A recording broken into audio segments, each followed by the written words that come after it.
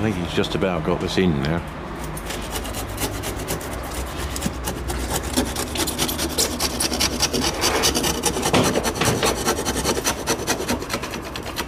This is called easing the joint up. He's actually running a saw down it so that it's an even gap.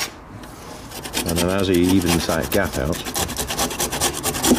we can tap the timber tight. And you can see here how the timber is actually shaped to fit. The fact that the curve, the edge of this piece of timber is actually curving around a little bit. It's not straight and flat and square.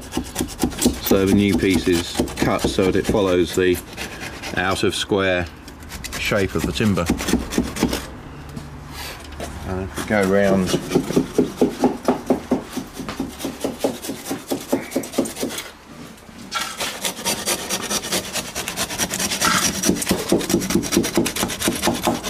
cutting to the back of a tenon so it's completely clear and there's an even gap all the way down to allow the joint to tighten up.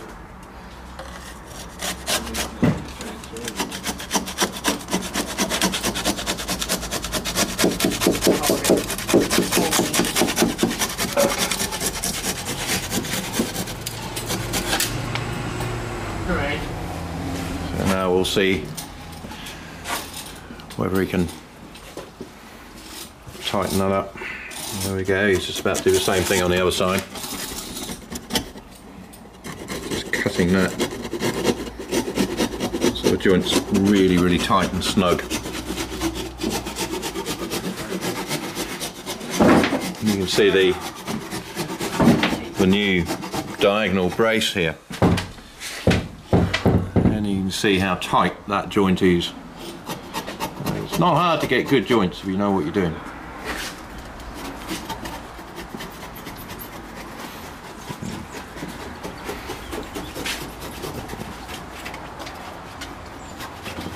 Getting that next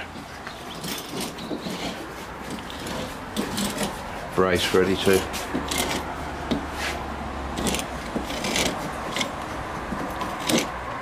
cut the joint for that one. Oh, slipped out the hole.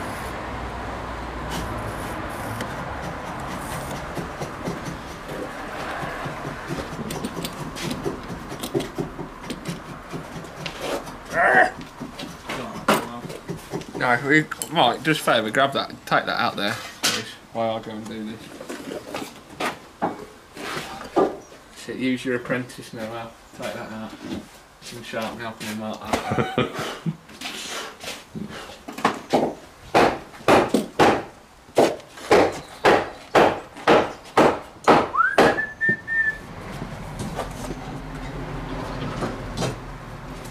That up tight.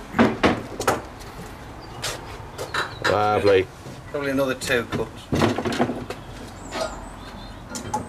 can see I can't even get my fingernail in there. Beautiful. And the same up here. And then these pieces, I think you can see the timber in the back of the peg hole there. That gets drilled through and pegged. So there we go. You see he's marking up the next piece. We've got the tenon marked out ready. Didn't take him very long. Thanks, Mikey. And this is the modern way of cutting.